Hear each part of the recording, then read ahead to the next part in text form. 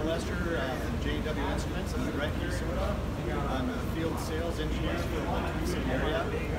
Today we're at CenterPoint putting together a Honeywell instrumentation so they can do some line testing on their pipes. See, they have a big row of pipes set up here, 4-inch pipe, and they need to make sure that these pressures are solid. They don't have any leaks on them for 8 to 24 hours. These pipes get stored, so if there's a rupture in a line somewhere in the Twin Cities, that they have a pipe that is a known vessel that doesn't have leakage on it. And we're verifying that by hooking up our pressure transmitters. We have 3 different ranges. Pressure transmitters right here, 0 to 50, 0 to 500, and 0 to 3,000 PSI, depending on what the application is for it. Also over here,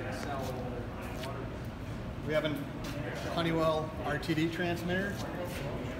They want to know the temperature in the area. It's pretty much just ambient, but we're bringing that temperature and the pressure through our Turk custom cable set into our Honeywell Smartline Recorder. We have a couple other transmitters here, depending on the application.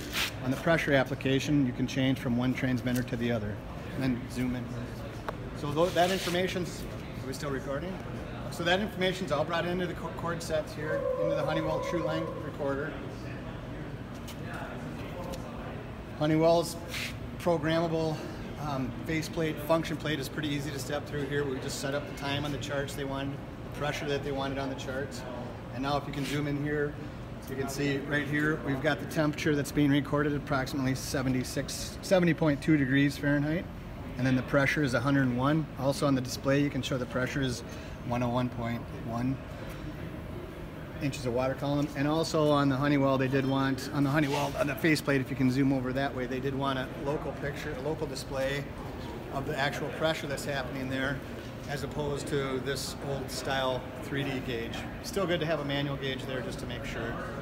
But this is just kind of a test bench that they're setting up to verify their pressure and temperature. That's about it. So thanks for watching.